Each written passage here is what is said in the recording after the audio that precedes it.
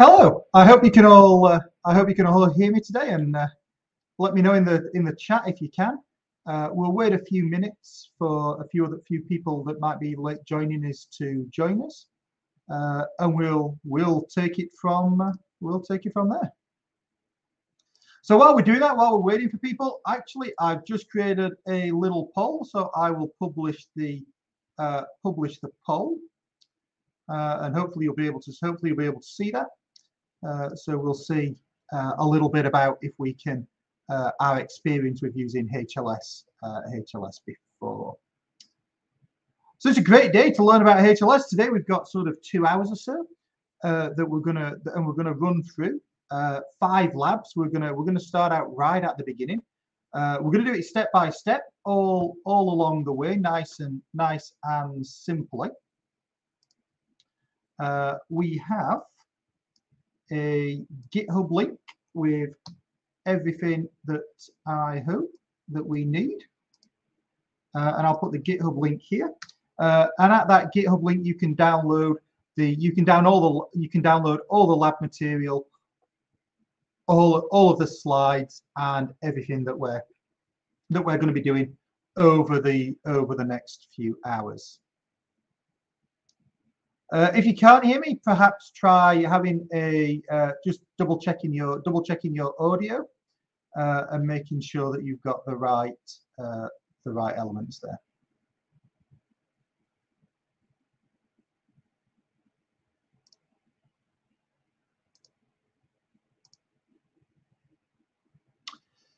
So excellent. Okay, so the sound's good. People can generally hear me. Yes, so the session should be automatically recorded, and then it will be made available. It will be made available after we have seen after the session. You should just be able to log back in and go with it and take it from there, really.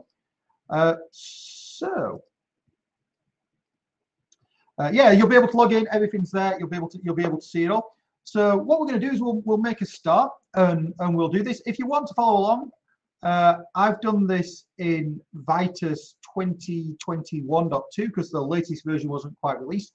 It should actually work in most versions of Vitis HLS. It shouldn't be an issue if you've got anything that's not there. As we go through, pop it in the questions or put it in the chat, and I'll try and keep an eye on, and we'll walk through as we do it. So without further ado, you should be able to see this workshop, this workbook in the GitHub library. And what we're going to do today is we're going to run through a few elements of this. So we're going to take a look at the standard Vitis HLS flow. And like I say, I've created a poll, so if you want to take a look at that and just let me know whether what the experience with people using HLS is.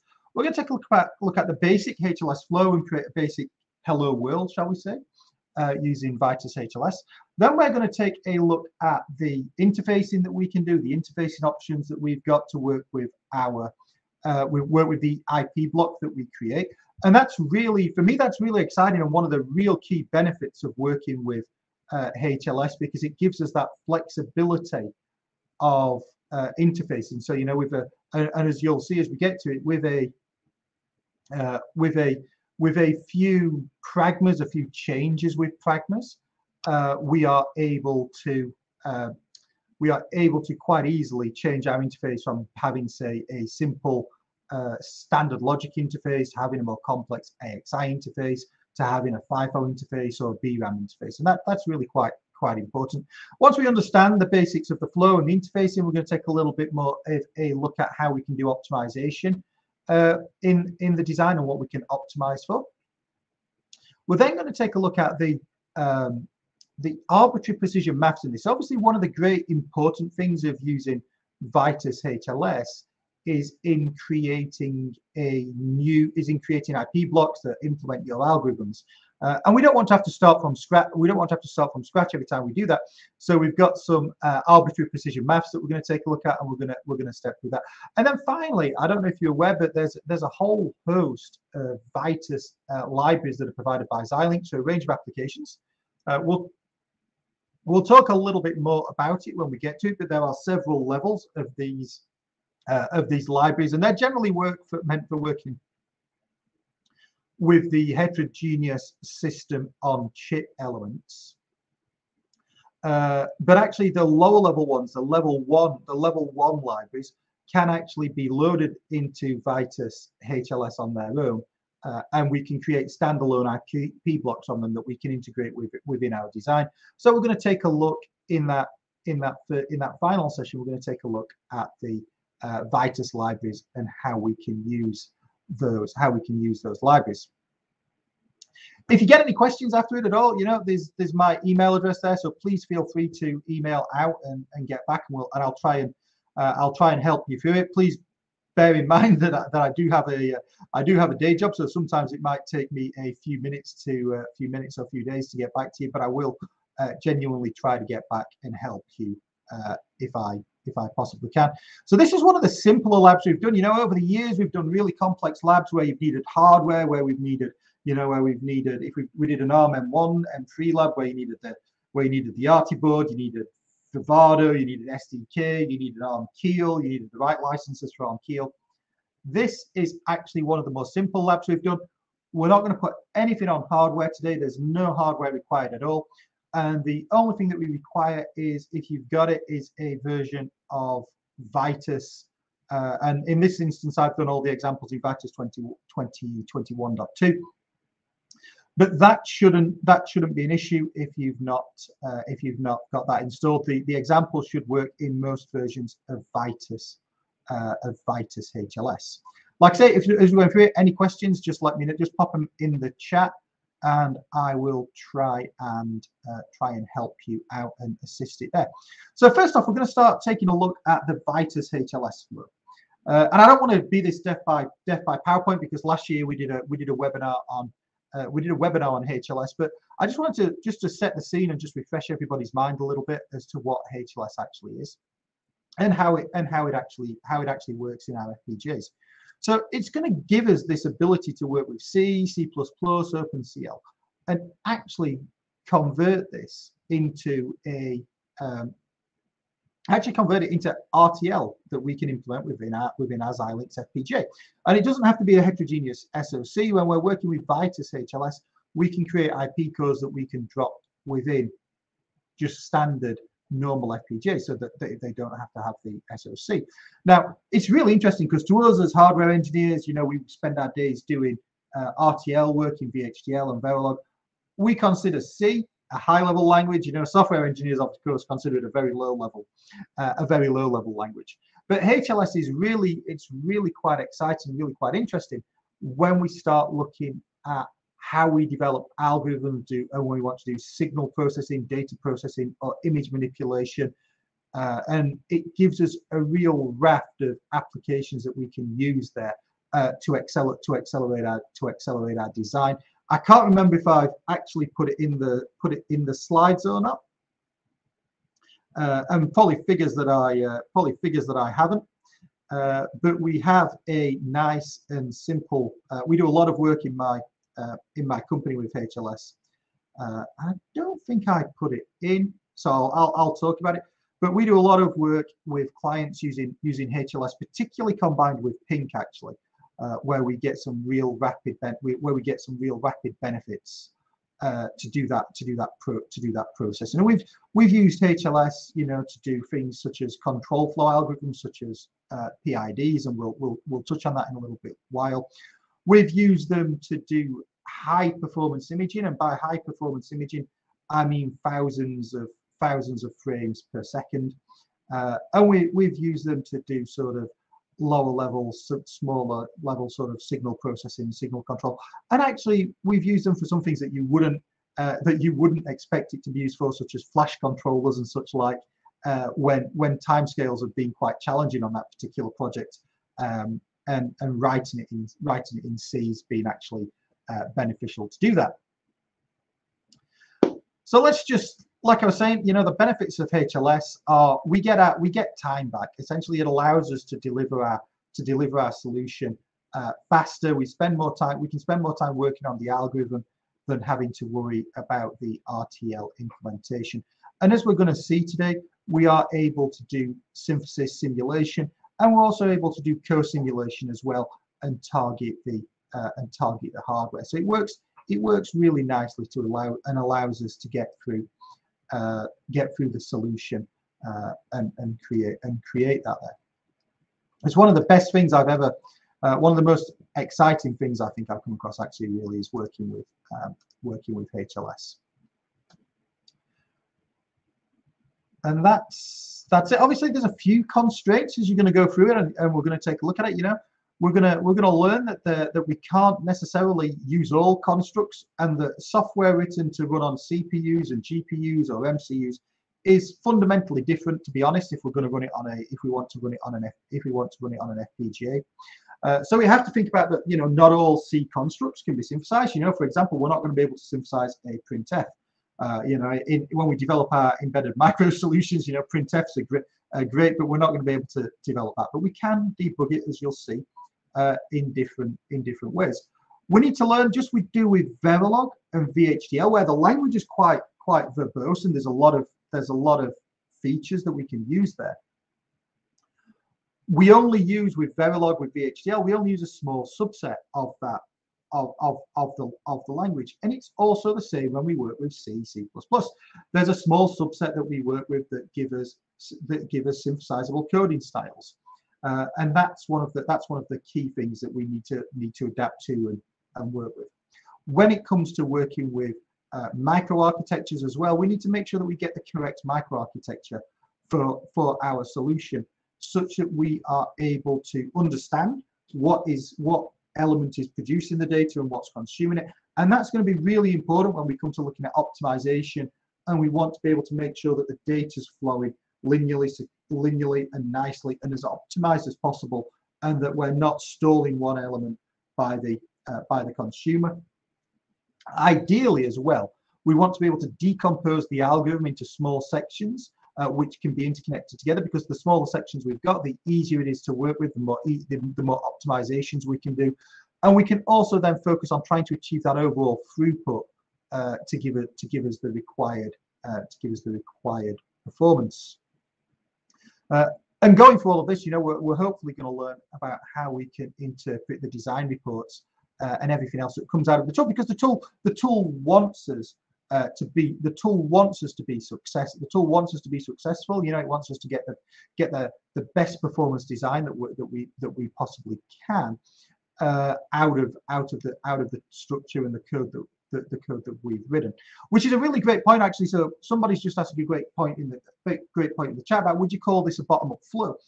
And it really depends from the view of where you look at it. If you want to use Vitis HLS in conjunction with Vitis, the larger tool, and we're just creating one IP block, then it is a little bit of a bottom-up flow.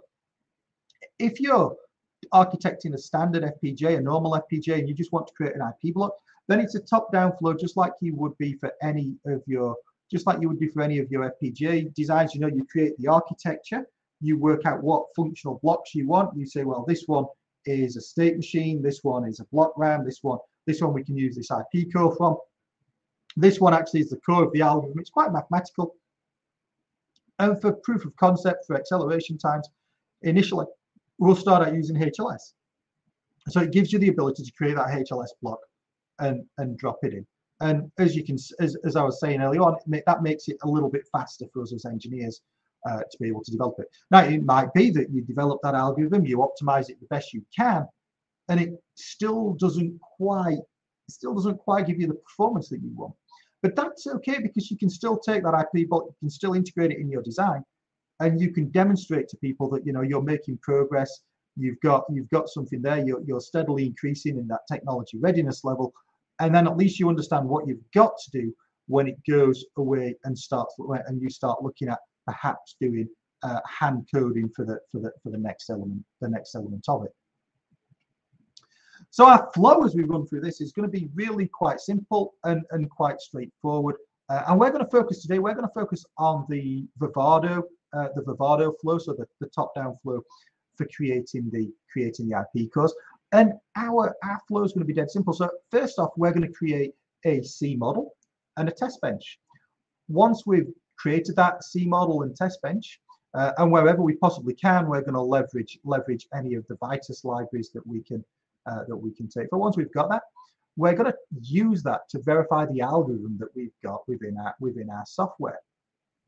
And because obviously we're running in the software world, we can debug, we can breakpoint, we can watch register values, we can get that algorithm nicely optimized, nicely operating as we want. And we're working in the untimed C world, so we don't unfortunately get the chance to go and get a cup of tea every time we every time we're running a simulation or start a simulation running, because it's a much faster iteration time, so it makes us much more efficient. Once we've got that, what we're going to do is we're going to convert that model into the we're going to do a C to RTL conversion, and we do that. The tool does that automatically, and there's some interesting points that the tool's going to pick up on along the way as it goes through that.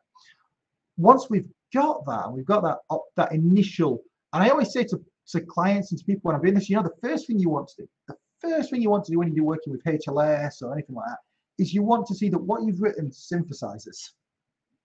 You want to see that you can turn it into the RTL. Once you've done that, you can take a look at it and actually start thinking about the analysis and the optimization of it. So once you know that it synthesizes and it converts, and you've not broken any of the rules for synthesis, then you can sort of take a look at it and say, well, actually, these interfaces I want to be in AXI registers, these I want to be AXI stream, these I want to be BRAM, these I want to be FIFO, and this is what I want to do in terms of my synthesis and optimization to give me the throughput I require, because the tool is going to, as you'll see when we come to the analysis section and the optimization section, the tool is going to make some fairly standard, fairly clever optimizations, but it's not going to do everything, because if it did that, it might, and what we're doing when we do this is we're trading performance for logic resources.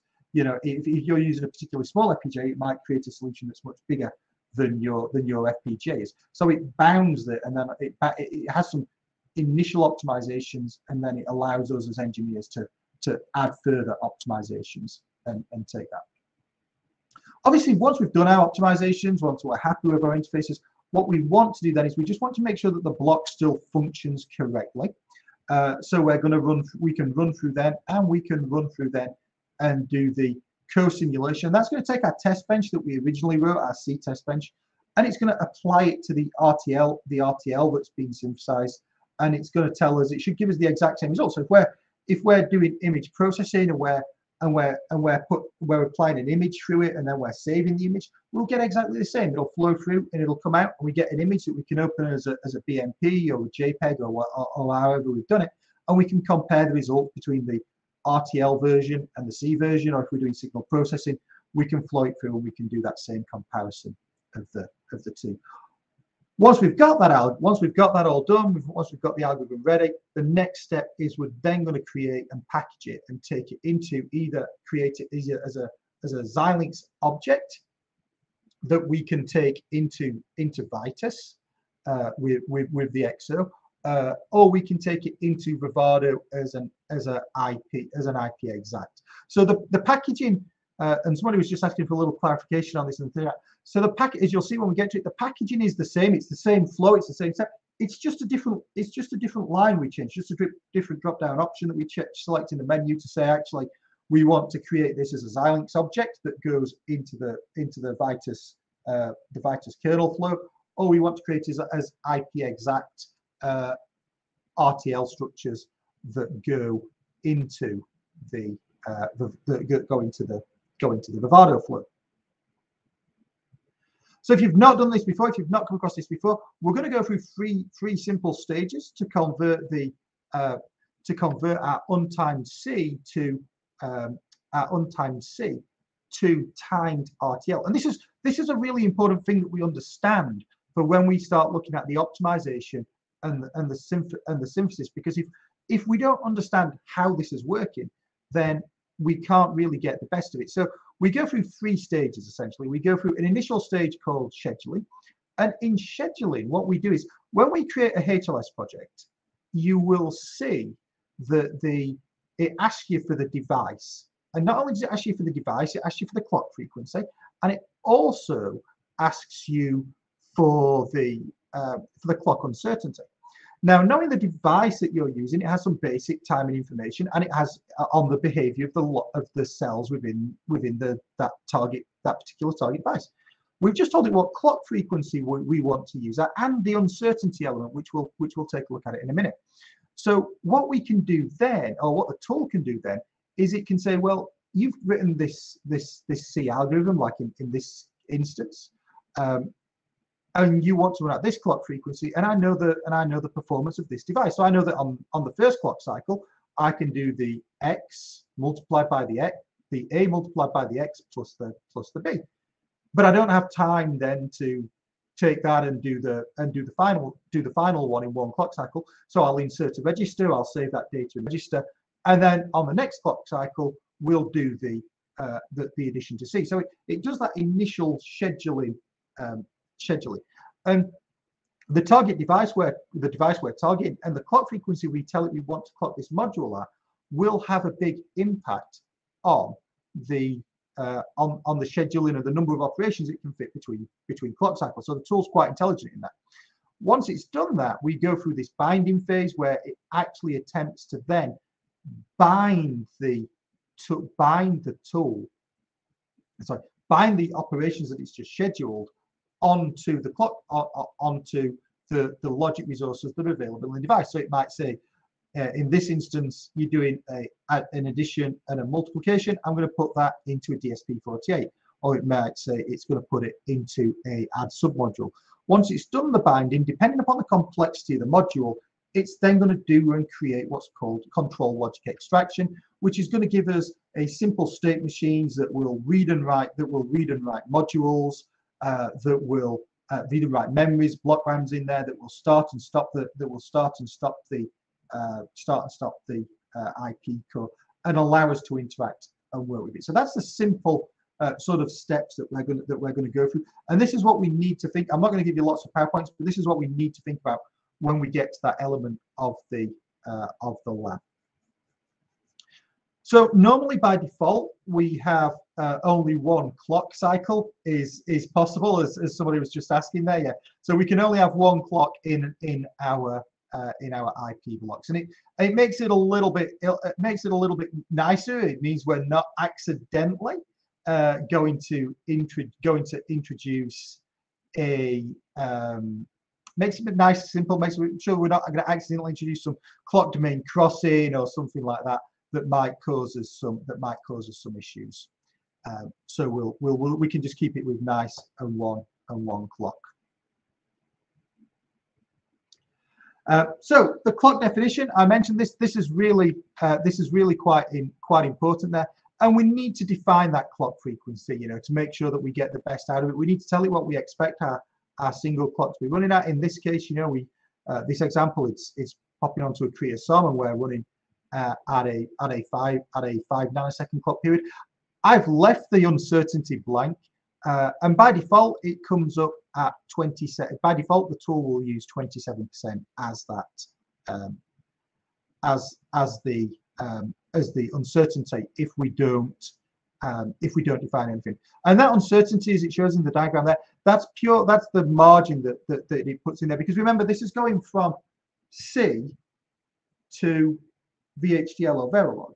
It's not going from C to gates. So when the synthesis tool runs, when the synthesis engine runs, and as we go through the implementation, it's going to make optimizations, it's going to make considerations, and then there's placement, and then there's place and routing to occur. So we need to leave some margin. We need to leave some margin for that to run through and be nice and effective. So what we're going to do now, if you're following along, is I'm going to stop sharing this screen, or stop sharing the slides for the time being. Anyway, and I'm going to create the first project. So I've opened my Vitis 2021.1 in the best Blue Peter tradition. It was already open, and the first thing I'm going to do is we're going to go here and we're going to click on create project, and we're going to create a project. It's going to ask us what project name we want to call it. I'm going to call this lab 1, and I'm about to prove that I can't type while I'm talking. And then I'm going to work out where I want to store my projects.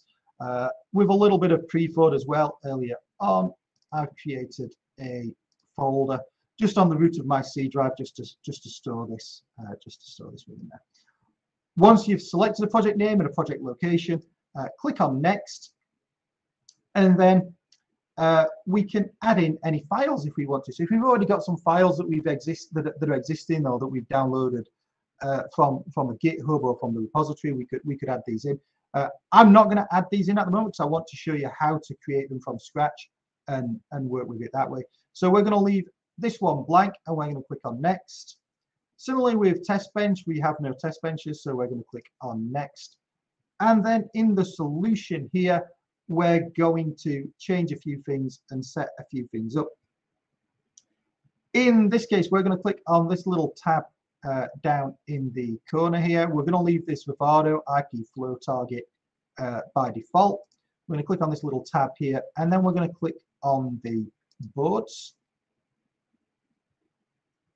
Now, I'm actually going to target for a few reasons, the 701 board, which should be in here. SP. Jumping backwards. What's that going off there? Boards. So let's go down here. It'll be in here somewhere. Spartan. So I'm just going to target a Spartan an SP701 board for this application, just to show that we're picking a fairly normal FPGA and we can do it.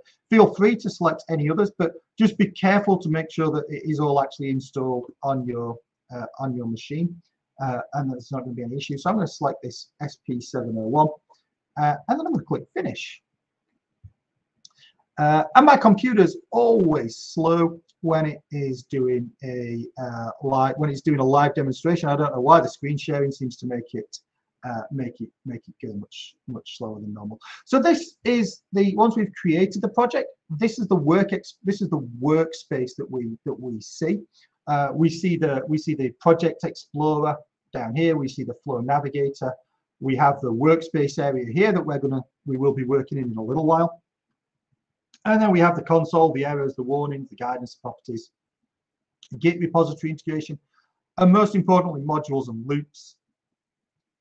Excuse me, which we will look at in a little while, and we will take it from there. First things first is I'm going to actually create some files now. So we're ready now. We've got our project, and what we want to do is start adding in the next element of files. So we're going to go to our sources here, and we're going to right click on it, and we're going to add new source.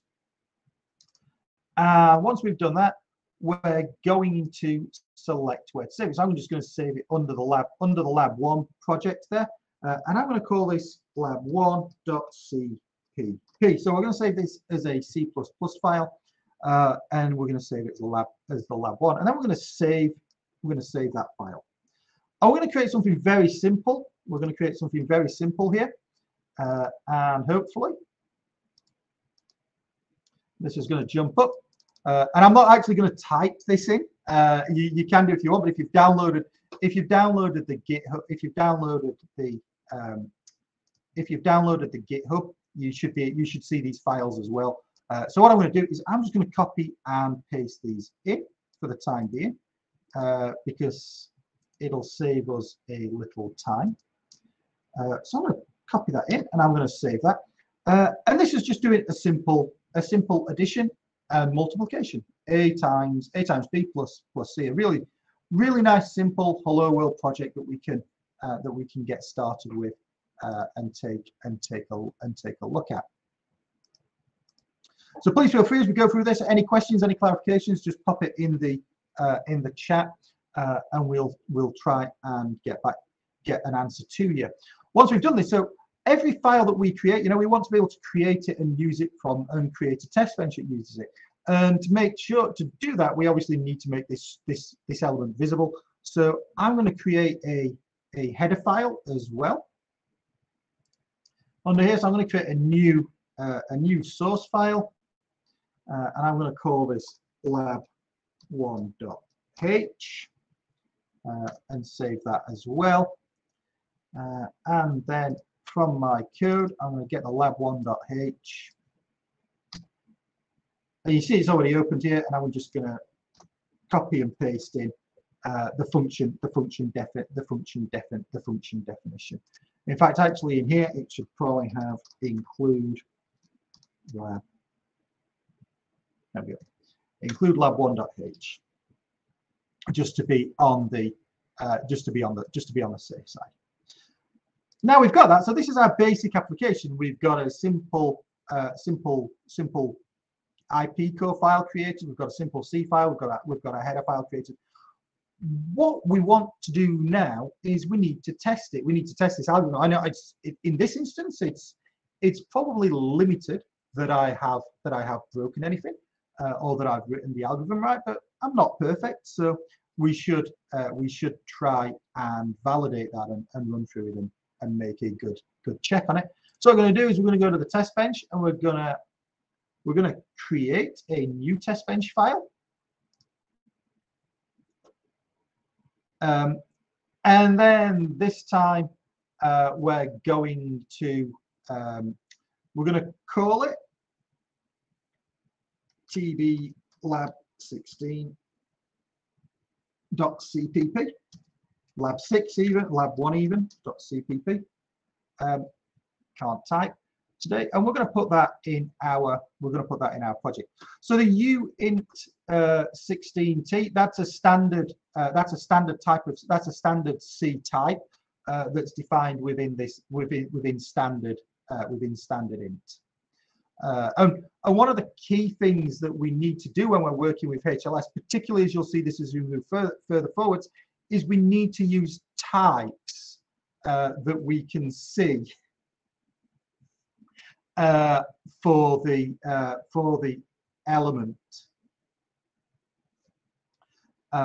So we can see that. And if you want to see the uint16t, I think you can actually click on it. And I'm not going to do it because it'll open up a lot of files. But we can then see the open declaration, and you can see it's defined within they're defined within standard int.h. Once we've got that, I will try and work out a way to zoom in a second on the text. I appreciate that it's a little small. I don't know. Just give me a second. I don't know if there's anything I can do to zoom in on the app. So I'll take a look at that and try and work it out. If not, anyway, you can see all of the text. If you can download the GitHub, if you can get the GitHub links that I put in the chat at the beginning, you can see all of the other elements that are there. For the test bench, we're going to do something fairly similar as well. We're just going to put in a simple bit of code. Oh, it's a simple bit of code, he says.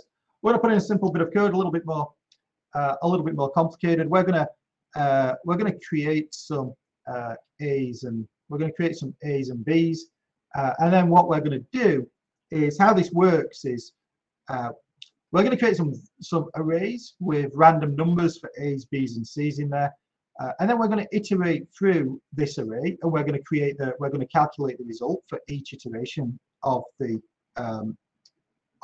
array. Once we've got that, we're then going to, for each iteration round the loop, as well as calculating it in the C test bench, we're going to call our function and calculate it in our. We're going to call our function, calculate it in our function as well, and then do a comparison of the result. So it's a nice and simple, fairly straightforward operation. Now we've entered all our code, we've got everything in there. We should, in theory, be ready to go and try and do some simulation. So what we're going to do now is we're going to take a look at the simulation element of it, and we're going to try and see how this works. Now we can do this in two ways. We can run the C simulation from the Flow Navigator here, or we can drop down and run the C simulation from the menu there. So let's just click on C simulation. You'll see it gives us a dialog box. And what we want to do And somebody's saying they're jealous of the dark mode Vitis Bravado. They need to figure that out. I actually can't remember how I set it, and I was trying to unset it, and I can't remember. And I can't remember how I did it. If I work it out, I'll pop it on LinkedIn or Twitter or something. It's like everything. I kind of played with it, and it just sort of happened. Yeah, maybe we'll do it in the next Z Chronicles. I'll sit there and try and work out how I got it into the dark mode. Now, when we come to do the C simulation, we get two options.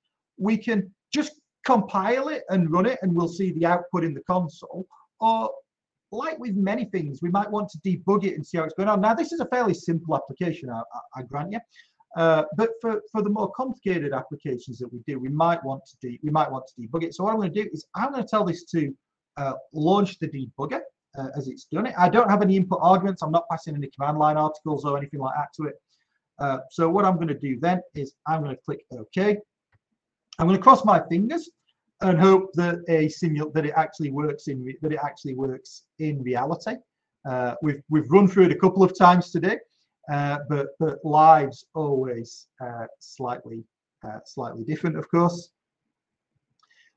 So you'll see it run through, and because obviously one thing I didn't say is we're in an Eclipse-based environment here, and we can see this running through now. So because we're in this environment, our application has stopped, which is really quite cool. It's stopped here to waiting execution. So if we want to, we can hover over elements of it, and we can see that there's not much actually being put in there yet to help us debug. And we've got controls up here to resume, to just run the application if we want, or to pause the application, although you probably wouldn't get a chance if you did that in this small application, or to single step over the instructions. If we single step over a few of these, what we'll see is that we get the values coming up and being filled in if we hover over them as to what we're looking for. So we get some nice I'm not executed C yet. So we get the values coming in, and it shows you what's changed, and then the representation down the bottom. So this is a nice way to help us debug and see what's going on when we take a look in our design. If we want to, we can insert a breakpoint. So if we wanted to, we will do this. And somebody's just asking about conversion for fixed point to floating points. We're going to cover that later on in one of the labs. So please just be patient, and we will get to that. We will get to that bit. Slightly different to the instructions. I'm going to double click on this element here, and I'm going to click on run. And you see it runs through. We can add breakpoints in. Now, if we want to as well, what's really cool about this is we can then step into the algorithm if we want, or in our C algorithm if we want, we can double click and put a breakpoint on there. And if we hit run, it'll jump at the breakpoint, and we can do all of the analysis and debugging and looking. We can see over here, we can see the watch points, we can see the values, the types, and everything. So it really helps us debug our algorithm in C, just as we would if we were targeting an ARM core on a Zinc, for example, to work out what's going on. I'm going to remove these breakpoints now, and then hopefully, if I hit run, what we should see down in here is we should see lots of passes as each loop it goes round. And it passes, and it agrees that what we've calculated in the test bench is the exact same data as what we've calculated in the earlier test bench. Sorry, in the module. Once we've done that, we can hit the exit debug mode to exit debug, and then what we're going to go to is we're going to go and take a look at our project solutions, which are available under here. So we're going to go to project settings, and what we're going to go to is we're going to go to synthesis then. And to be able to synthesize the design, we need to tell it what the top level of the level of the design is. So we're going to come here. We've got the top function. We're going to click on browse. It's going to analyze our RTL. So it's going to analyze what's in the source element here, and it's going to give us a list of functions, and we can select the one we want to be the top. In this case, it's dead simple. There's only one. So we're going to generate we're going to say that we're going to go with lab 1. And then I don't think we're going to make any other changes to that. We're going to click on that as OK. And now, for the first time, we're now ready that we've written our algorithm.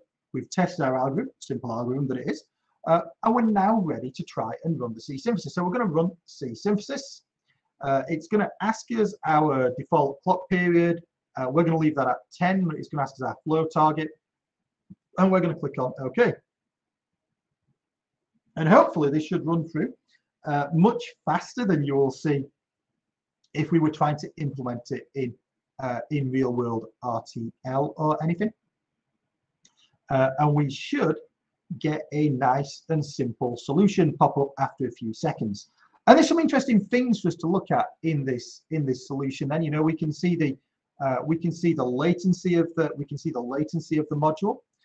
So it takes 3 clock cycles to calculate this algorithm.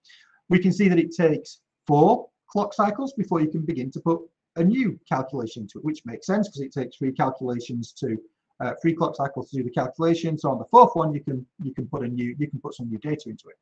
It tells us what our utilization is. So we've got 1 DSP, 4 flip-flops, and 27 lookup tables. And it also then tells us what interfacing we've got. So we have interfacing. You know, we've got a simple register interface with A, B, and C. We've got the output coming out as well as a 16-bit output, and then we've also got the clocks and the clock, the reset, and the AP control interface to start and stop this module and understand the status of it. And we'll talk a little bit more about that in the interfacing module in a little while. Also, we've got the software information. If we were to be working with software, we know exactly what we need to feed into it: the data type, the directions, and such like, and the software to hardware mapping. So it gives us a really nice level of information on our design. If we want to see what it schedules like, we can take a look at this. So we can take a look at the schedule viewer, and we will see. And we can click on the schedule view, so we can see it's doing the A and the B read. We can see the multiplier is taking the first and the second clock cycle, and then we can see the result from that is taking the second clock cycle that makes us be able to start on the 4th time. We can right click on this, and if we want to, we can jump to the source, and it'll show us where the source is as well. Once we've got this and we're happy with our synthesis, in this instance, we're not going to make any optimizations or anything like that. We can then go through and we can run through a co-simulation. And in our co-simulation, we can get traces if we want. In this instance, I'm just going to ask it for the port traces. And I'm going to click on OK, and it will run a gate level. It will run a co-simulation for us that will come back and tell us, oh, it should tell us the same results as we've been seeing before. So while that runs for a couple of seconds, is there any questions or anything that anybody wants to pop into the chat window? Just drop them in there, and we'll try and answer them. I'm going to put another question in there in the poll about the next webinar that I'm thinking of doing. While that runs through, it's nearly run. It's run through now.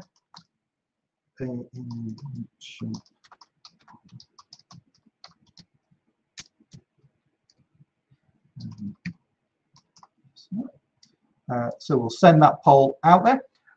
And you can see as we've run this through, we can see the comeback. It tells us pass because it's run through and it's checked that all the parameters and everything is the same that it was when it ran through the C simulation, and we can see that there. So what we've done now is a really quick whistle-stop tour through the through the HLS elements of it, and through the flow that we've got. So we've gone through how to create a project, how to create the test benches and the sources, how to do a C simulation, how to do the project synthesis, how to set the project up for synthesis, do the synthesis, and how to do the co-simulation. Now this is important because as we go through these other labs now, we're going to assume some of this basic knowledge. Somebody was just asking a question about the resource utilization being fairly consistent with what we see in Vivado. And to be honest, I think it's pretty accurate. I would say the number is within sort of 5% of what you see when you actually implement it in Vivado at the end of the day. Obviously, it depends upon the settings that you've got in Vivado as well, and how aggressive you're being in Vivado with your synthesis settings. But I would say it's fairly spot on. So what we're going to do now is we're going to take a look at how we can do some interfacing with this. So what I'm going to do is I'm going to close this project. And Andre will talk about that in a little while, about how to build this into a larger Vivado project in a few slides. So the C to RTL co-simulation, it does use the same test bench. So it takes that C test bench that we created and it applies it to the RTL running through the Vivado simulator. And then grabs it back and pulls it through. It's really quite nice how it does that, and it's really quite intelligent, obviously, how it does that. So what are you saying? What's the difference between Vivado HLS and Vitis HLS? I don't know if there's anybody from Xilinx in the chat that might want to take a stab at that. I think Vitis HLS has got a few more options by default, and it's part of the project roadmap, I think, and it ties in nicer with the overall Vitis flow. So now what we're going to do is we're going to create a project for our second lab. I'm going to go back here, go to my C drive. I tell you, it's going to be close on 2 hours on this one. I thought we might be finished after 20 minutes, but I am talking far too much. So we're going to go to C, where are we? HLS Live. I'm going to select that folder, and we're going to call this one Lab 2. I have imaginative names for this. We're going to leave the files for this again empty. We're going to select the board. I'm going to select the same board as before, just because I have an affinity for that board, and it's a fairly common target that people might have. To be honest, I think Julian might actually know quite a lot about this as he's popping in the chat, but I've never really seen a huge difference between Vitis HLS and Vivado HLS on code. I've been able to take code from either and run it through. I have some clients that they're on slightly older versions and they want Vivado HLS output for the toolchain, and I have other ones that are on a newer version, and we go through the same way. We're going to create the files again, so we're going to create the new source files.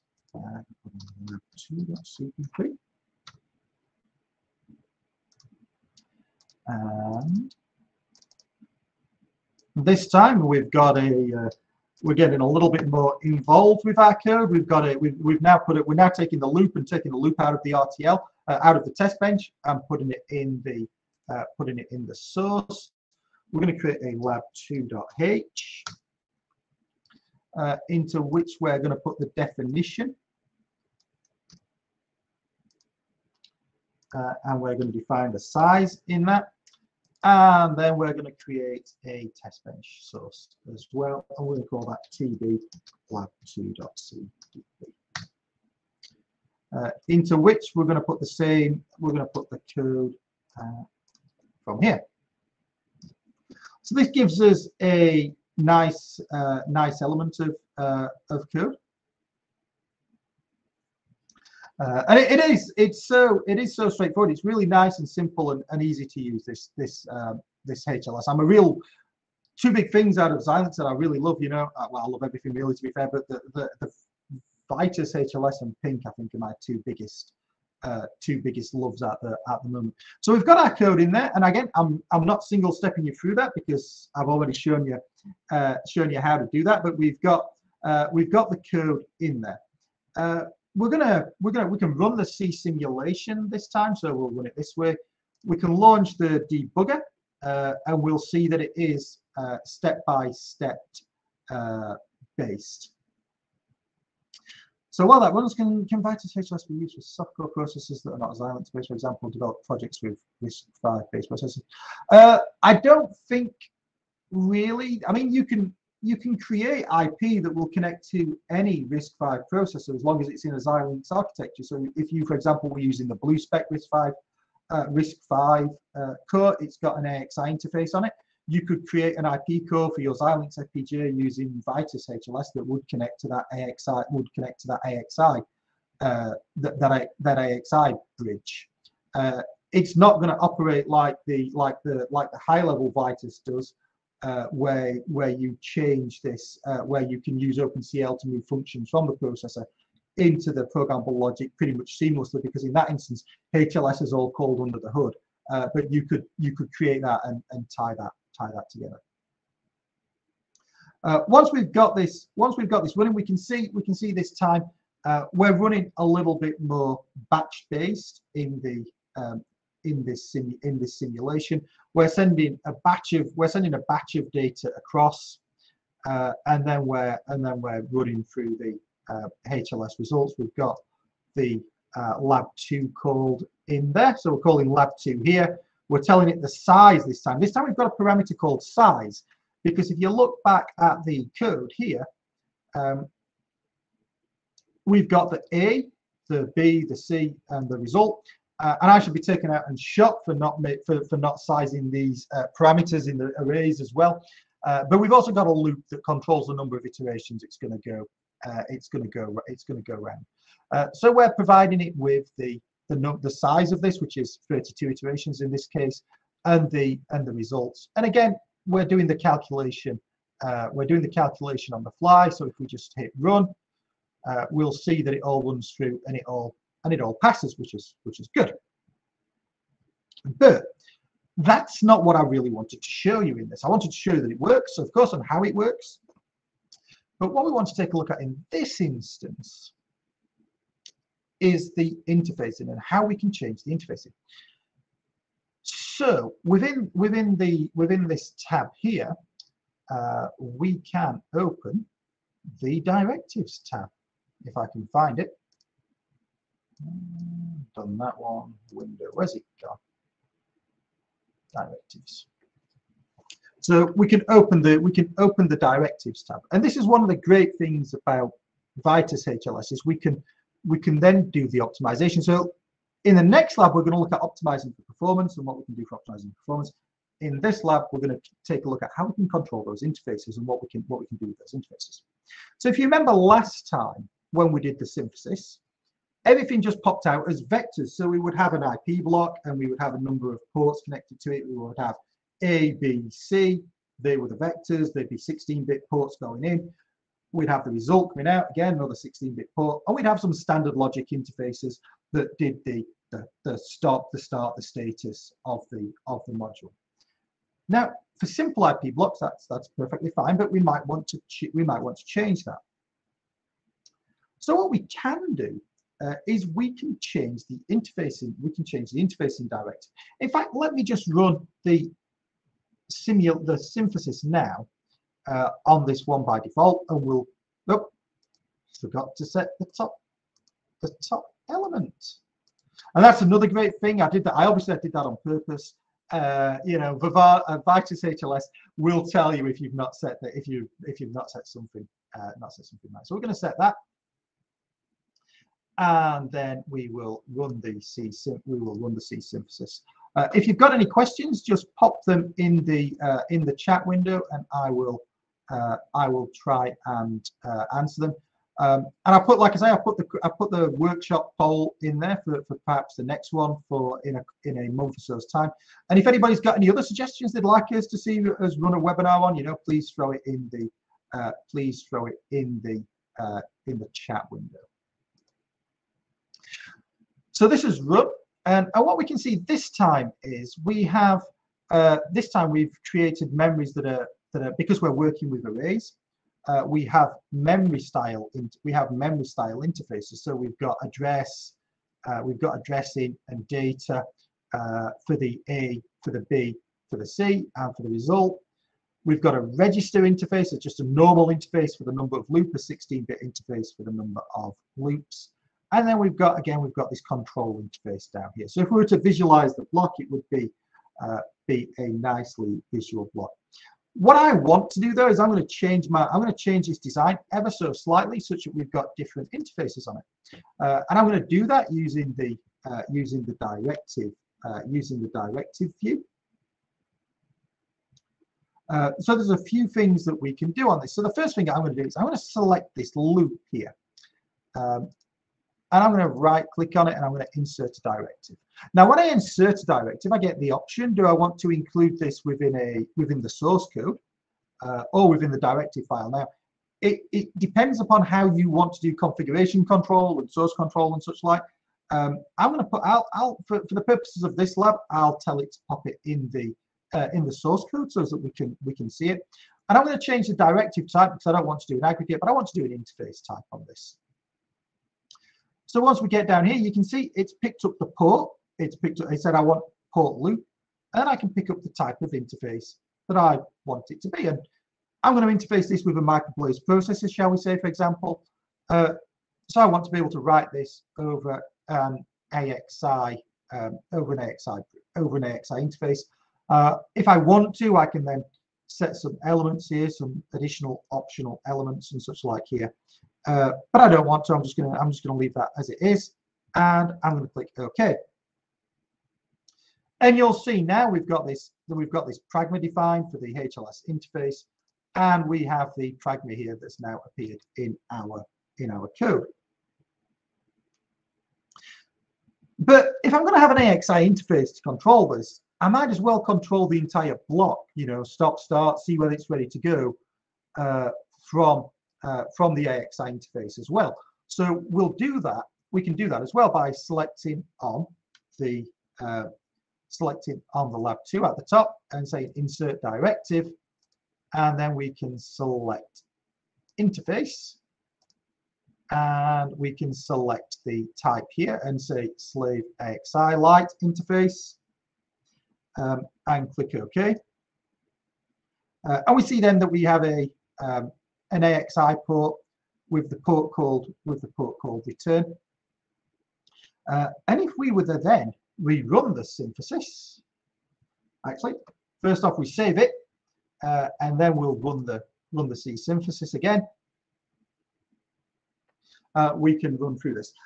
No, so someone's asking if the directives GUI is new in this version. No, it's been in Vitis HLS and Vivado HLS for a while actually. Now I really quite like it because it allows me to see the elements the elements that are in the design that I could work with, and things and the pragmas and the optimizations that I've applied, and it allows you to do a little bit of thought and process and exploring such things as you go through it. So I quite like that directive view. Now we've run this through here, we can see this time we get the standard, we get the same implementation results, the DSP, and such like. But if we scroll down, this time we find that we've got an AXI interface. We've got a number of AXI registers in there. So we've got the control register, the interrupt enable registers, the global interrupt enable register, sorry, the interrupt enable register, the interrupt status register, and then the loop signal that I've asked it to put in there. We've still got the AP interface, and if there's a bit of funniness, that's just on my an artifact on my screen, I think, from sharing the screen. It's not actually in the tool. We've still got the memory interface there. Now, Remember I said I wanted to talk to this using a microblaze or something like that, or maybe an Encore. If you want to go and take a look under your implementation, if you have the software, if you have AXI interfaces and AXI slave AXI light interfaces, when it does the synthesis, it will also create you the drivers for that to be used in your application. So, for example, now there's a C driver that's just been created to allow me to work with this IP block that we've created. So it gives us that nice wrapping up of functionality there, and we can do this, and we can change these interfaces to things that we want to as well. You know, so for example, the A interface. Let's take a look. We can put it on the A interface, and it might be that actually we want this to be in a memory, but it's in a VRAM. We might want to put it in a master AXI or an AXI stream or something like that. And what's really nice about this is if you've got a block of code that does the functionality you want, you can change how it interfaces with several different devices quite quickly and easily.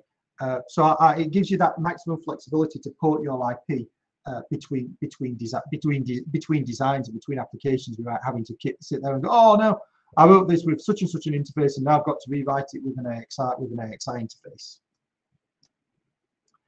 So this is our second lab now, so it brings us to the end of taking a look at lab 2, where what we've done in this one is we've worked out, you know, how to control the interfaces that we might have using the directive view to be able to say what we want to do in terms of AXI, master AXI, control interfaces. We've learned that it gives us the software output. It gives us the C code output, nice and easy for our drivers if we want to work with processors, and we can control and we can change that even more. So if I'm just going to change this this interface here, and I didn't put this in the actual the notes, but we'll just run this again and just see how it runs through and how it handles it. And we should see it changing at the top level that I'm doing. If you've got any questions, again, like I say, pop them in the chat window, and we will try and answer these as we go through it. So this time now we've run through, and we can see we've got the same AXI control. We've got the same AXI control registers in there. I apologize, I don't know why my computer does that when it's scrolling down. AXIS stands for AXI stream. Yes, it does indeed. Sorry, I should have been clear. It stands for AXI stream. And we have now, you can see that we've got the AXI, the input now. It's not a memory interface, an AP memory interface now, but it's coming in as an AXI stream. And we can change that to our heart's content. It's so flexible, and it's so flexible and powerful. You can see as we do this, the utilization changes slightly as well, because the RTL, the synthesis that's being created, is wrapping through and showing and using and implementing new structures, new logical structures to do this. Yeah, so if you're not familiar with AXI protocol, yeah, it's the AXI4 protocol communication that most Xilinx IP cores use, and we should be using when we develop our own IP to make it as portable and flexible as possible. AXI streaming is the simple unidirectional stream of that. Of course, there's the AXI memory map, the full version, and we can implement that. So maybe we want, let's try this. Maybe we want B. This is the world's most complicated simple logic block, but we could put this on a interface here, and we could say we want that as a master AXI interface, I believe. Might have to give it a depth actually for simulation. We can save that, and then we can rerun synthesis. So somebody's asked a very interesting question about, is it directly possible to write outputs direct to the DRAM? yes, but how you're going to do it is you're not going to put like a DRAM control. You're not going to put a memory interface controller in your FPGA. What you're going to do is you're going to use a function called memcopy. And memcopy is a really useful thing when it implements in Vitis HLS. It's going to give you a DMA type structure that you can connect as an AXI memory map bus, just as we've done, and that'll give you the AXI memory map port, and you can connect that then to your memory interface generator through your AXI network in there, and you can read and write that, and then that will pull in the data as you want it. Obviously, when you're working with DRAM, you want to pull in as big a chunk as data as possible to save time on that transition time going on and off chip. So we can see in this instance now we've gone from a simple memory interface. We've got a master AXI interface now. We've got a slave light interface with the registers, and we've got the AXI stream register. So just to show you just how flexible and powerful this tool is when it comes to interfacing, because I think it's really important. So I'm going to close that project, and then we're going to take a look at close project, and then we're going to create another project. We're going to call this one Lab 3. Very off the top of my head, it's a very original name, of course. We're going to go to the C drive again. I'm going to scroll through and find my HLS Live. We're going to select that there. So initiation violations, we can have a chat about, Alessandro. They do. It is one of the things that becomes quite interesting when we do Vitis HLS type approaches. So somebody's just asking about the tutorial direct to DRAM. Yes, there is. If you go to my blog, and just in case you're not familiar with where my blog is, I will put it up here. But if you go to my website and go to the blog, I think it's on the blog archive. Actually, I do think it's on the blog archives, not the actual blog. So I think it's on one of the Xilinx blog archives. There's an example there of how to use memcopy to do exactly what I was just talking about. So this time I'm not going to add. We're not going to have any files neither. We're going to select We're going to select my favorite board again, a fairly mid-range board, so as we're nice and accessible to people that are following along. And this time we're going to do a little bit of signal processing. It's going to be the world's most simple little bit of signal processing.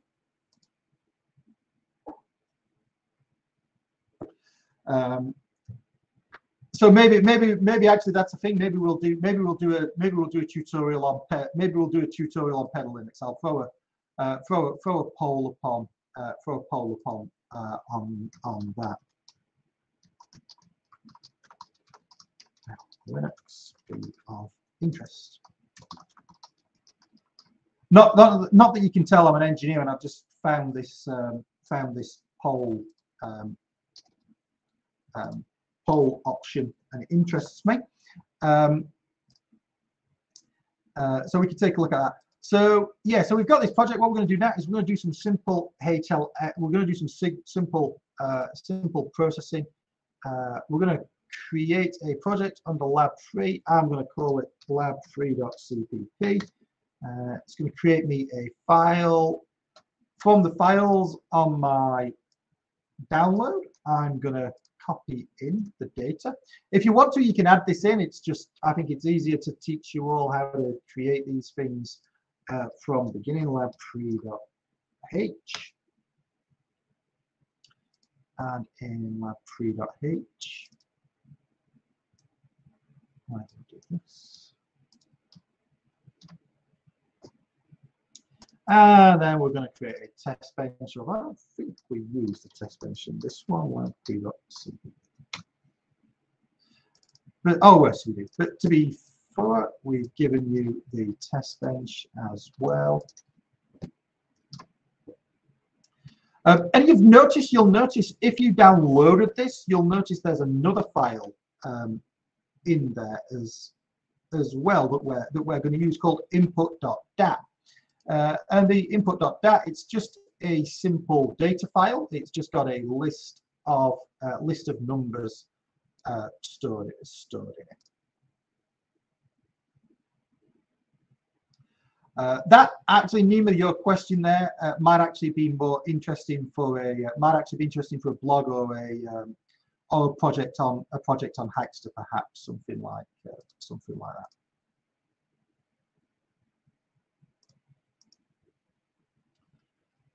So we'll get that. So we've got a simple. Now what we've got is we've got a simple feature here, a simple function here. We're just going to do a really simple filter. It's just a box filter. It's just going to do a rolling average. We're just going to be taking 16 samples. We're going to accumulate these, and we're going to create an output, and we're going to pop that out.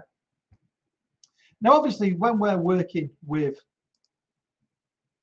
any mathematics, we might need to think about the results and the output types that we're working in, and the growth of them, and whether the number can be represented.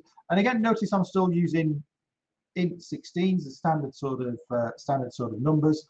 I'm not using unsigned, obviously. I'm using signed numbers. But I've defined two types, input and output type, and this gives me the flexibility to begin to change things as I want to change things as we're working through them. Say I decided that I don't want to use int 16s anymore, I want to use a different type, then I've already written my code such that it just changes my input or my output code. So we have this simple file here, simple accumulator here.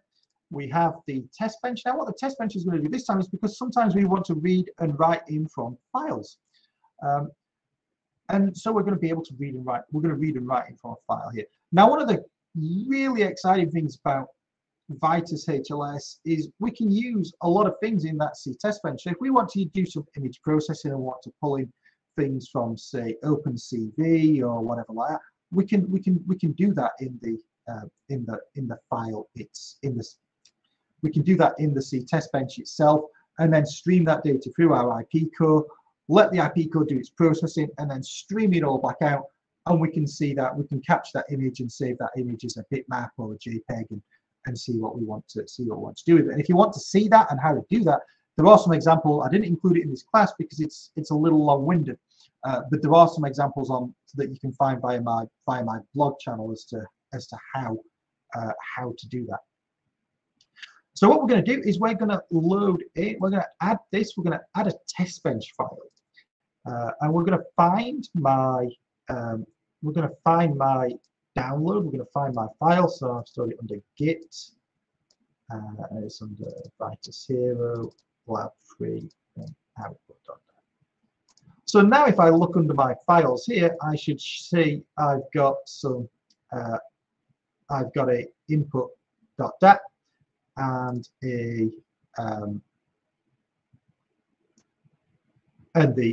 test bench, which should give me everything we need to do to begin to go through running it. So let's try that. Let's just check sure that I've got everything right and it's all going to work. Let's just run the C simulation just to prove that. I'm not going to launch the debugger this time. I'm just going to run it through, and hopefully it will find everything.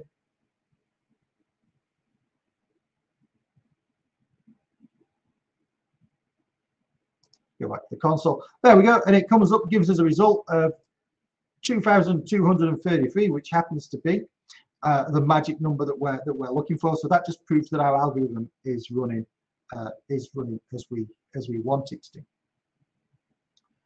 What we're going to do is we're going to come into the project settings here, and we're going to select, because we're going to select our top level, and we're going to call this sensor filter this time. And then we are going to run the C synthesis.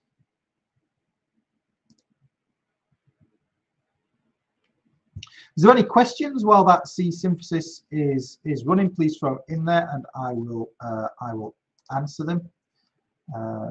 That's good. Seems quite a lot of people are interested in a pedal Linux session, which could be quite exciting. As we run this through, what we'll see now when our synthesis results come out, we'll see that our filter is capable of, it has a latency of 20 cycles, so it takes 20 clock cycles to run through, and it has an interval of 21, so every 21 clock cycles we can start our filter. Again.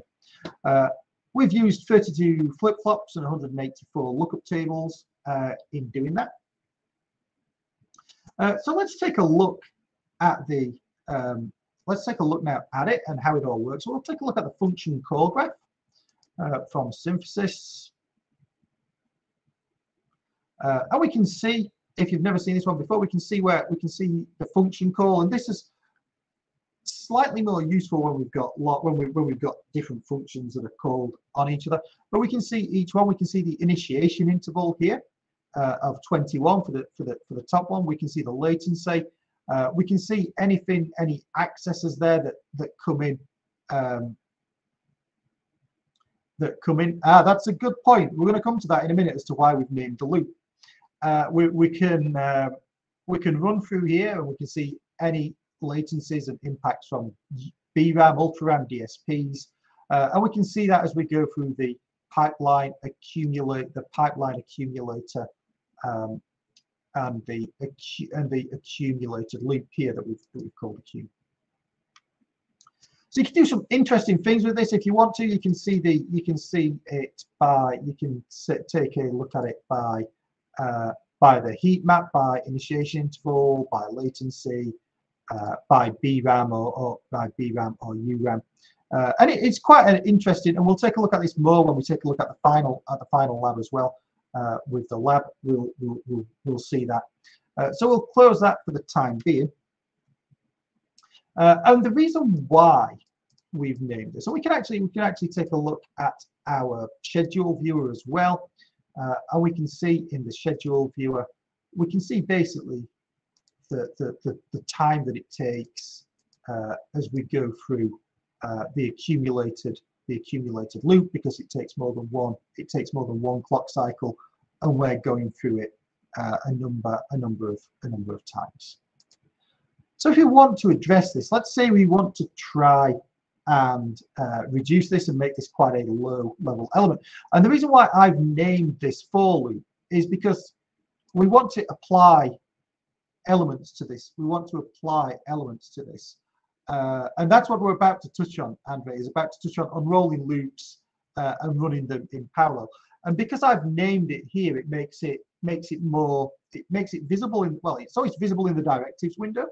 But because I've named it here, you see a nice name here in the directives window for it, and it means that we can apply a directive to it. If we don't have it named here, then we can still apply directive to it, but it will apply its own name. It will name the for loop on its own, which will not be as readable and as maintainable. So what we're going to do now is we're going to take a look at this. We're going to say, yeah, you know what? I'm just going to unroll this loop. So I want to actually make this entire loop implemented in parallel, as opposed to running through sequentially or being pipelined. It's only a fairly small algorithm. I want to unroll it. Now, whenever we do optimizations like this, we're always going for the trade-off between performance and throughput, and between performance and utilization of the device. So we have to be careful. It's that trade-off. So we're going to click OK here on unroll. We're going to click on input because it's potentially a block RAM.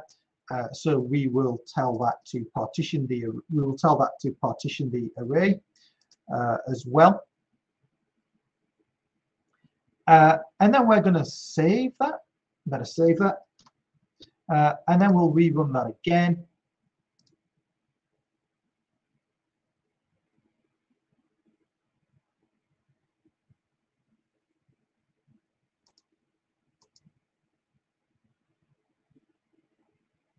take a few seconds to run through. So yeah, Andre, it will build whatever's necessary that if we've put it in there. So what we'll see this time is our latency is 1 clock cycle.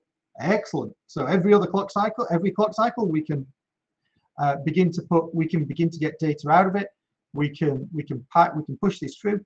Our utilization's gone up, but it's a fairly small function, so I'm happy-ish with that. And we can see how we can do that and change the elements quite easily there. And we can do this combined as well with the interfacing elements as well. There's nothing to stop us in here using the directives, changing these inputs and outputs as well to have different types of interface standards that we want. But that gives us a nice feature to get to do that optimization and performance. And if we take a look again at the schedule viewer, we can see that everything is really running in truly in parallel. So we've done our trade-off of performance for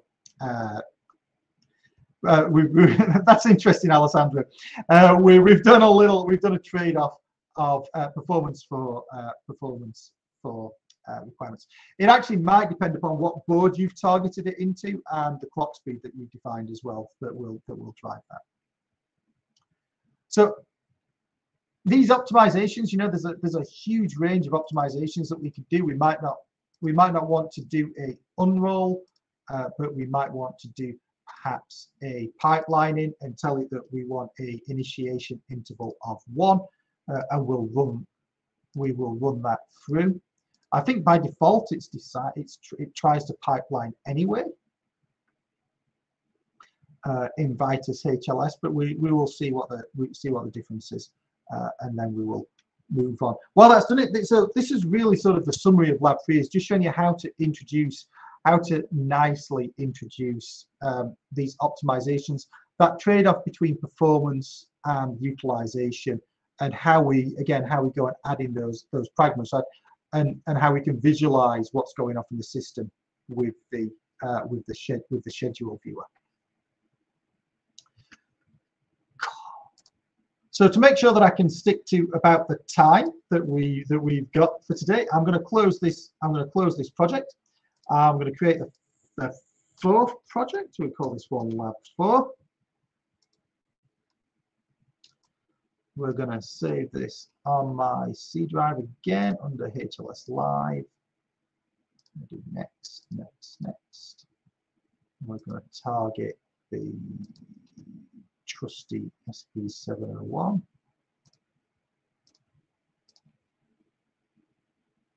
And then we're going to create the simple. We're going to use the files that are provided within the Lab 4 element to do this. So what we're going to do here is we're going to create a new source file under Lab 4. We're going to call it lab4.cpp. We're going to add in the code, and this time we're going to create a PID. Actually, it's not a PID; it's just a PI.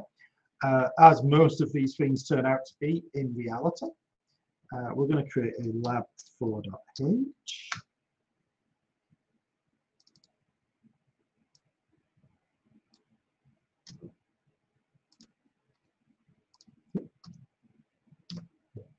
And we're going to create a test bench. Because we should always have test benches for everything that we do.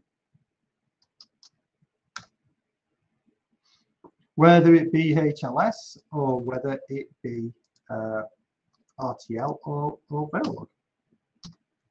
RTL, VHDL or Verilog even. So we have this. We have our application. Now let's take a look at this quickly. What we see is that we have a simple PID. In this PID, we get past a set point. That's the point that we want to drive towards. We've got the KI, the KP, the KI, the KD constants that get put in there. We get past the sample. We've got the sampling period, and then we've got a limit for the maximum power that can be output. Now, actually, we've got all these running. In this instance, they're all mapped to have a AXI interface, and that's just because the application that I bought it from had a AXI interface in there. And then we're running the standard sort of normal PID equation. Actually, when we did the analysis on this, the PI was fine. It didn't need to. We didn't need to include the derivative element of it.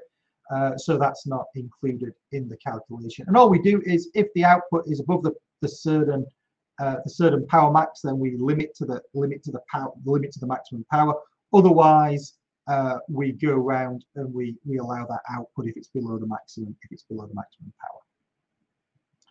We have a test bench here. Our test bench is going to load in all these lovely samples. It's got some sample values here. So this is a real world application. Actually, it's going to be this PI is going to be flying on a satellite in the not too distant future, and these are real world samples from the control loop system. We've got the KP, they've got the KP, the KI coefficients in watts per Kelvin and watts per Kelvin per second. And then we have obviously we have the outputs here with the calling the PID algorithm and just running it through, and each one of these samples we're trying to get to a set point of -80.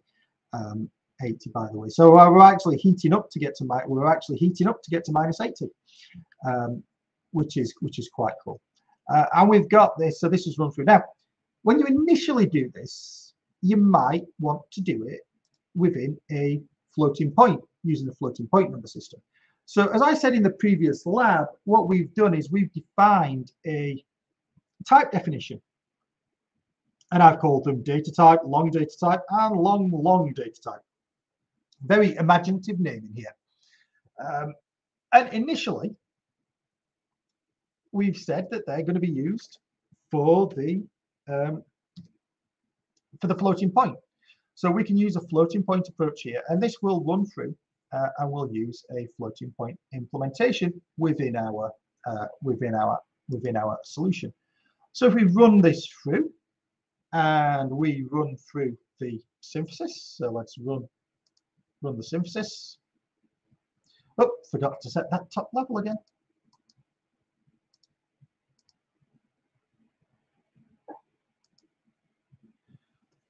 Oh, now it's thinking.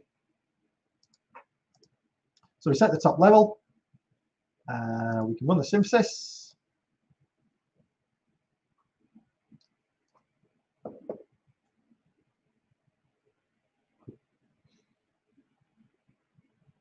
And we can run through. And this, what's really nice about this is that Vitis HLS, it will synthesize those floating point numbers and put them into our design.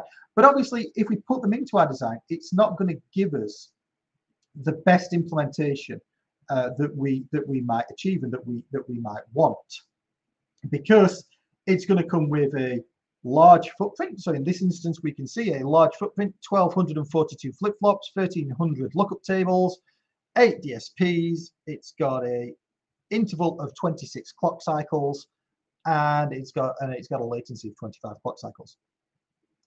And that's when we're using the floating point conversion. And what's more interesting as well is we have to put these numbers in here. So the KP, the KI, the KD, we have to put these in here. We have to write these in as floating point numbers and floating point elements as well when we do that, and pass them in the correct format to work with the number system that we've defined. Now, if we're using the C++ version, which is why these files are called CPP, we can use what are called the AP fixed type, which is arbitrary precision fixed type. And what that does is that tells us the overall size of the number. So if we take a look here, we can see that we've got the width of it, the integer bit of it, and then any additional elements here, such as the rounding and the overflow mode. So we've got this. Now, what we have to remember is the rules of fixed point mathematics. Now, the tool takes care of this automatically for us, but we have to make sure that decimal points are aligned and yada yada yada. Now, the tool takes care of all that for us. What it doesn't take care of is making sure that the result is correctly sized to store store the data in. So if we multiply two, just a quick recap on fixed point number system, if we multiply two 16-bit numbers together, we get a 32-bit result. In a floating point, it stores in the same floating point. In a fixed point, the fixed point it goes into has to be 32 bits. And as we go through our algorithm will grow as we do this, hence the slightly different data types that we've got in here. So we've got the initial data type that gets put in, which is a 16-bit arbitrary precision with 8 integer and 8 fractional bits. We've then got the result from that gets stored in a 32-bit element, and then the final result, which gets stored in a 48-bit element. So as we go through this math, while we don't have to worry about the rules of the alignment rules and such like, because Vitis HLS takes care of that, we do have to make sure that we can store the results correctly and the numbers and the vectors correctly. So we can change this if we want. We can change this within the definition type here. We can save this again, and we can rerun our synthesis.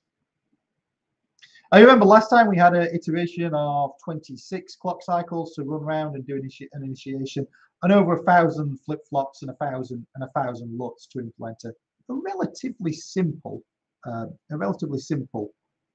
PID algorithm. And this is obviously without any optimization, without any performance on it.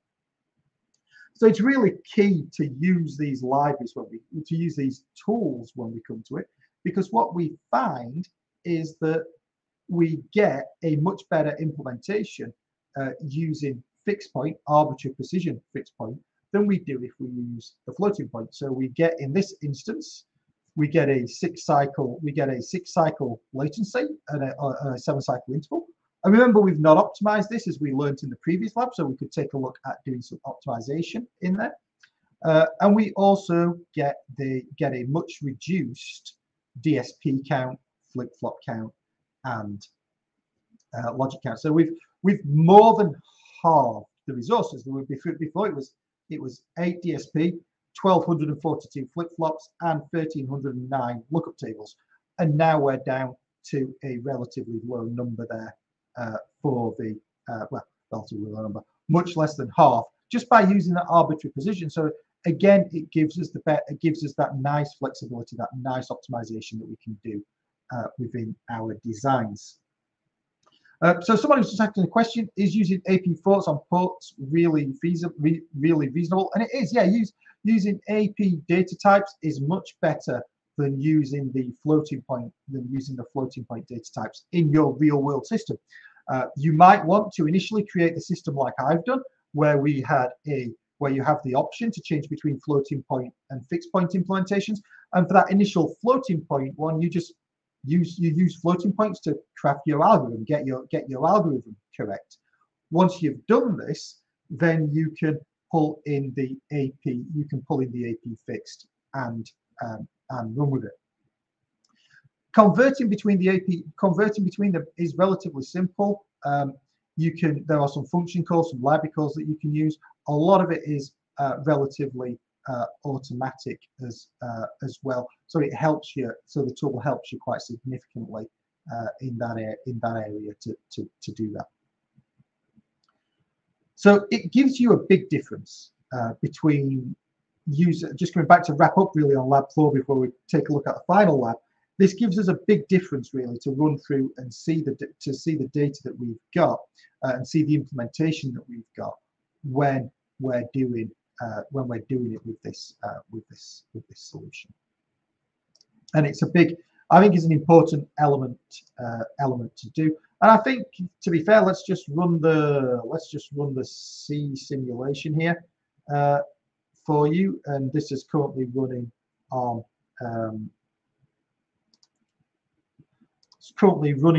the fixed point implementation, so the AP fix. So we'll quickly just run that.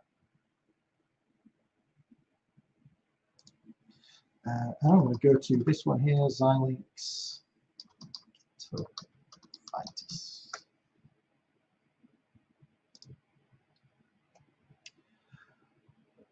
So you can see here on our as our elements being run through on our design.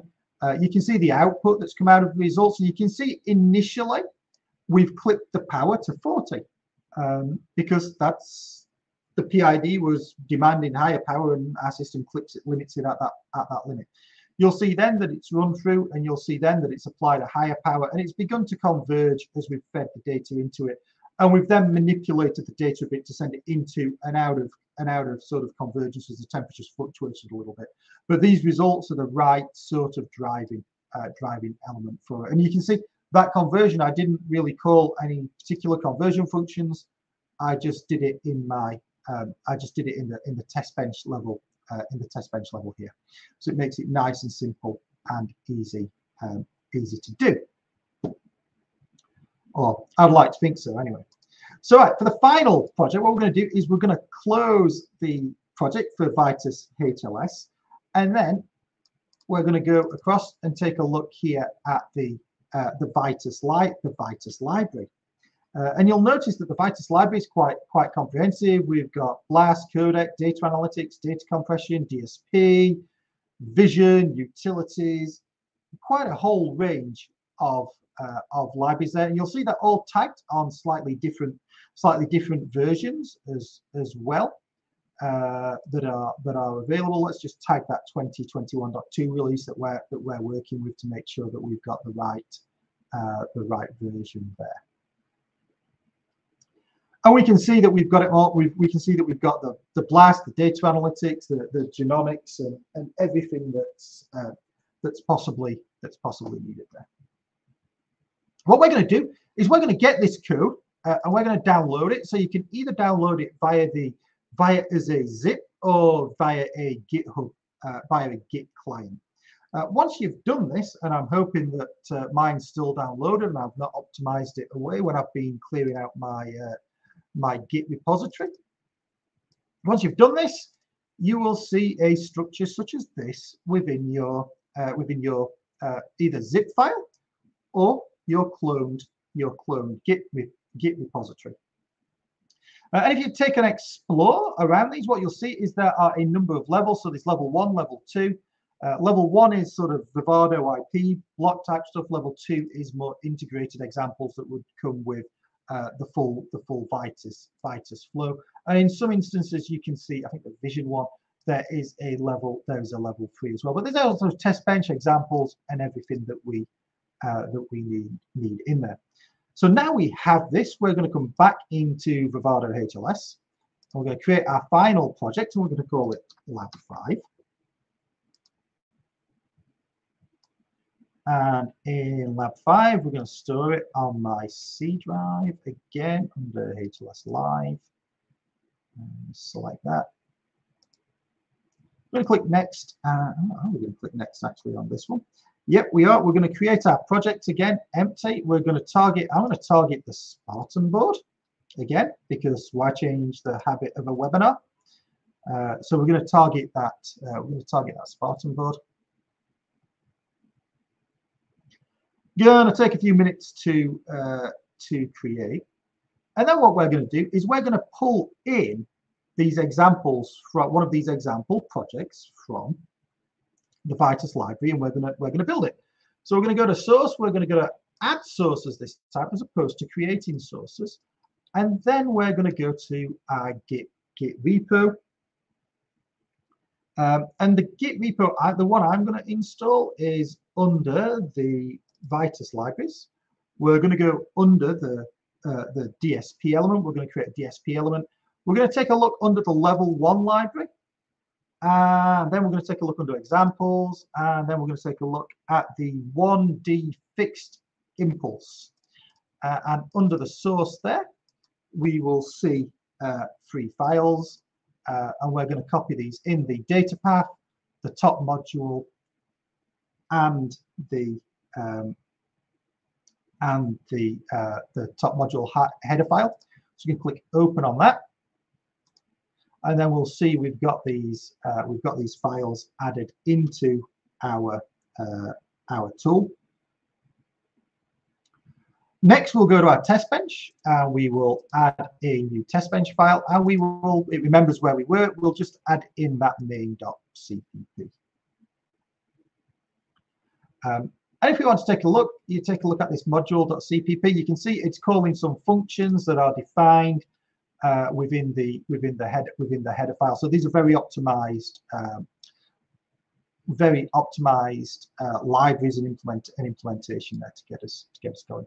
We're going to go to our project settings. We're going to select the synthesis. We're going to browse, and this is about to get. Once we've got that, we're going to find and we're going to select the top module. It's thinking.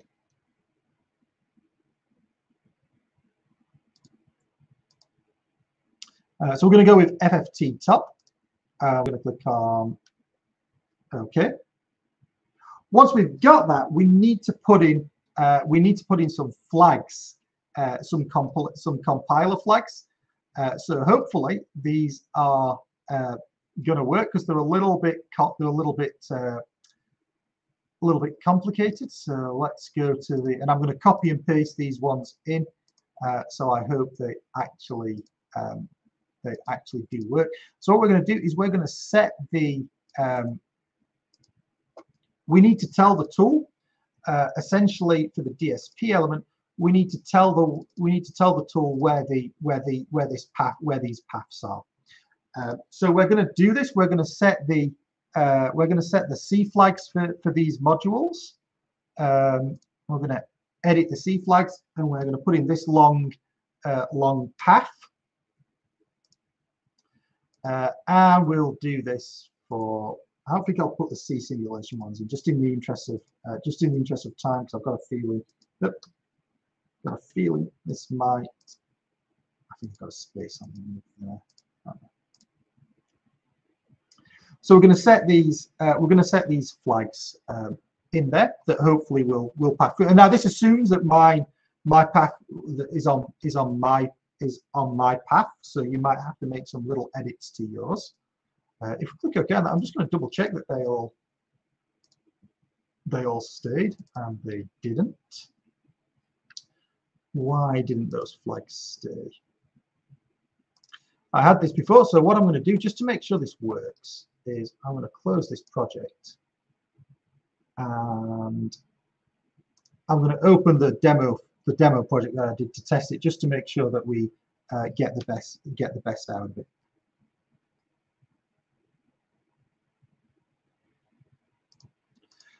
So in this one, I've got the flag. We've got the flags all set properly for it, and I'm just going to synthesize it again.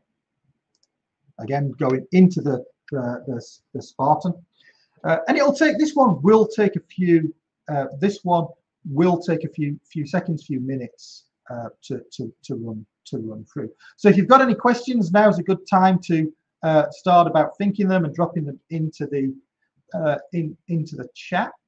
And I will try and answer them to the best of my ability.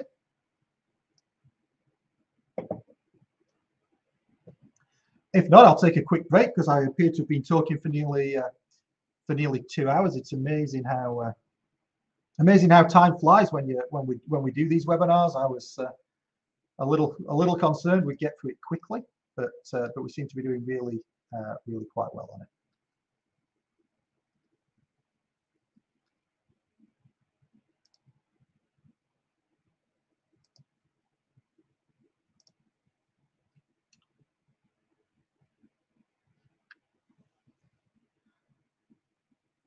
So as this is running through, you can see it's making some optimizations and such like as it's going through and giving out some information as to what's going on.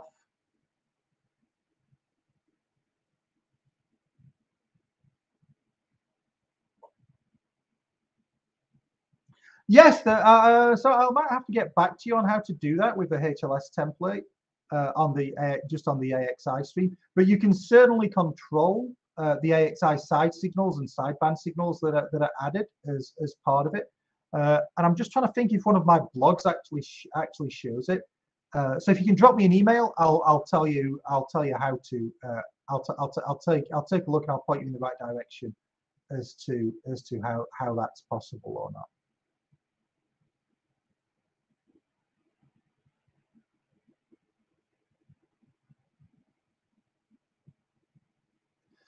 Oh, see, this is the more complicated. Obviously, the more complicated the module, the longer it takes to just sort of run through and get up and running.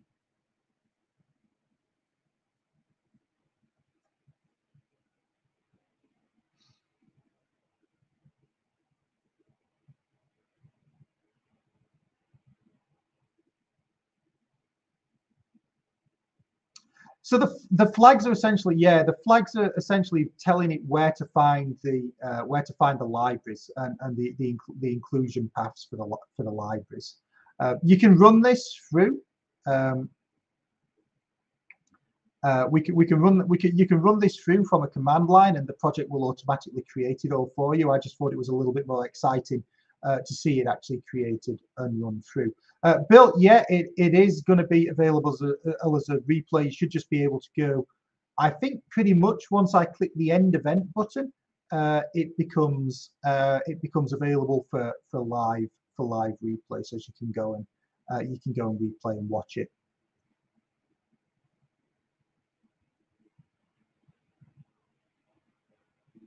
And if it's not, I told it to record anyway. So if it's not, I'll throw it up on my YouTube channel and put a link out to it from the blog.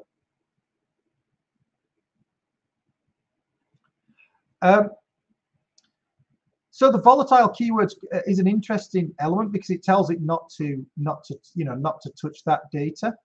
And you also need the volatile to do some stable. You're right, to do some AP valid outputs. So I actually have a blog written on the use of the volatile keyword in Bravado HLS and Vitis HLS, which I published a couple of weeks ago. So it might be, my website was linked up the channel, so it might be worthwhile taking a look at that and seeing what you can do.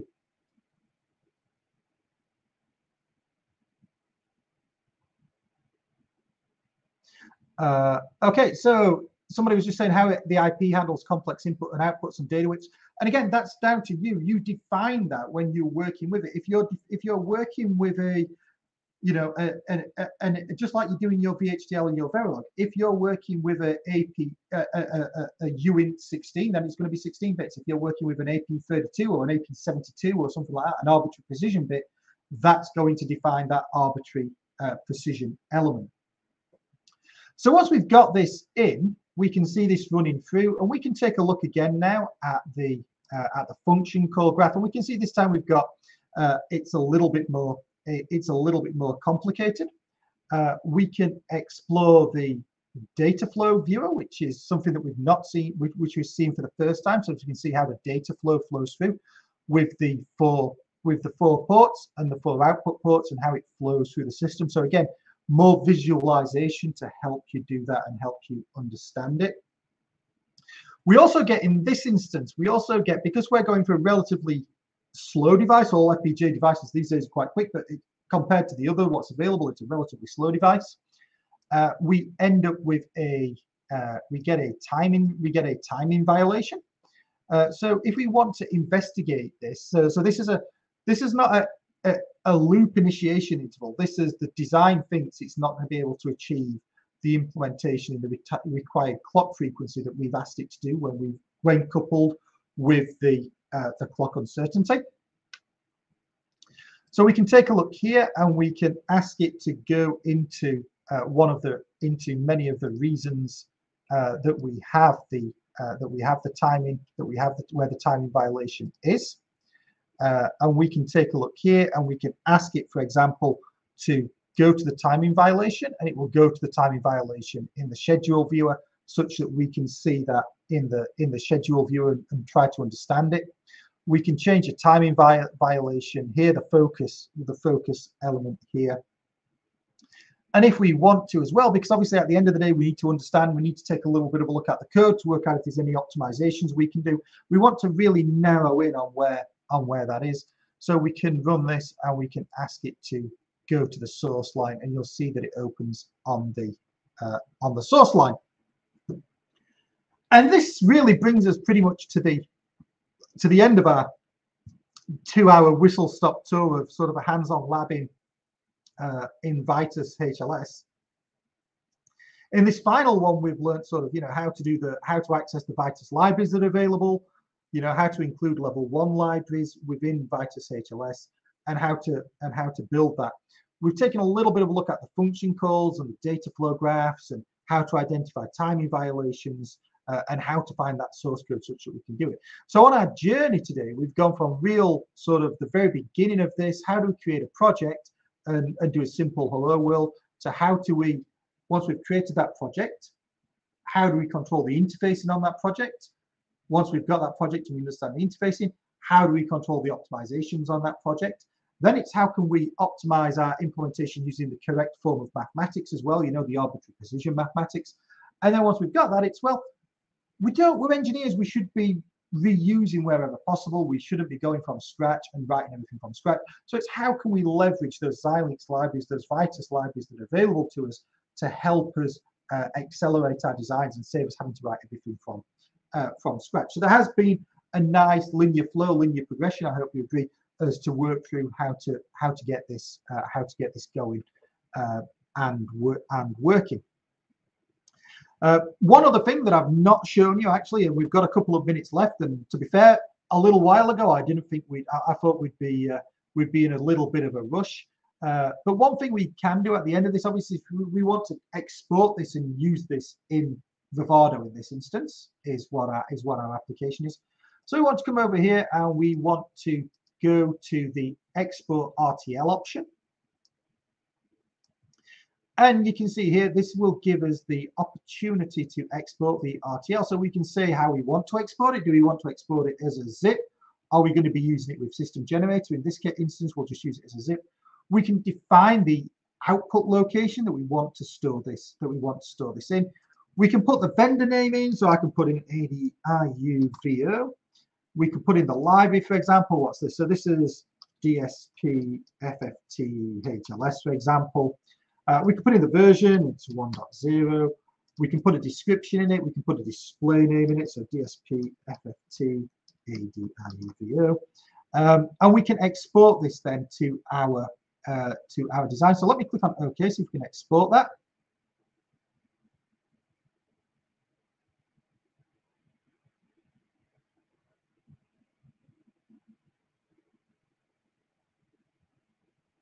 It might be actually that this doesn't export, because I've just remembered there is a tiny little bug in Vitis HLS, and I patched it in all of the other versions. But then I installed this version, and I can't remember if I applied the patch or not. Yeah, I didn't apply the patch into this version of Vitis HLS. But there's a simple 2-second patch that will get around this. It came in at the beginning of the year. I only installed this version a couple of weeks ago for the tool. So with that really pretty much wraps us up and brings us to the end. If anybody's got any questions, I would love to try any questions that we've not done. I would love to try and answer them. If anybody's got any suggestions about what they'd like to see next as a next workshop, then please pop it in the chat as well.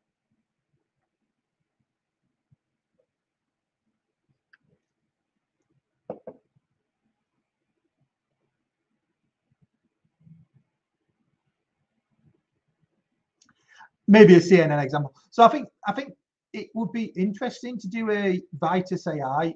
Maybe it would be interesting to do a Vitis AI flow. Obviously, that would be using the Vitis AI, not the Vitis HLS implementation of a CNN.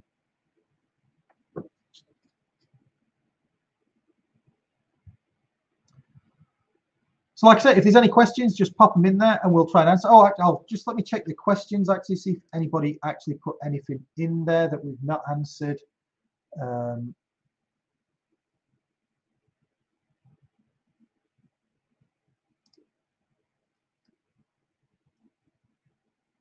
So somebody was asking about how do you make the decision between doing RTL or VHDL or HLS solutions? And a lot of this comes from experience, as you know, what's going to go well in Vitis HLS and what's going to be better in RTL. I must admit, these days I try to do as much in productivity. Obviously, is key when you run a small business. So we try to use as much HLS as possible to make us as productive as possible. So 9 times out of 10, we will start out using a HLS approach, and only if we get real complicated, real barriers, real issues, do we begin to think about moving across and implementing an RTL or an RTL approach.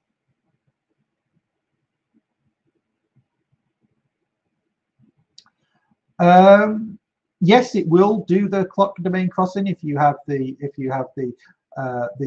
clock in it. But I think, but I don't think you do that in. You only have a single clock still in this. So the AXI clock, to make the AXI slave clock, will still be at the same frequency that the AXI core clock is running at, and the AXI and any clock domain crossing you want to do will be implemented in the smart interconnect or the AXI interconnect that you use to connect the modules together.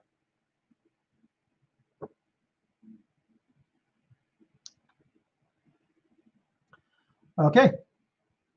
Any more questions?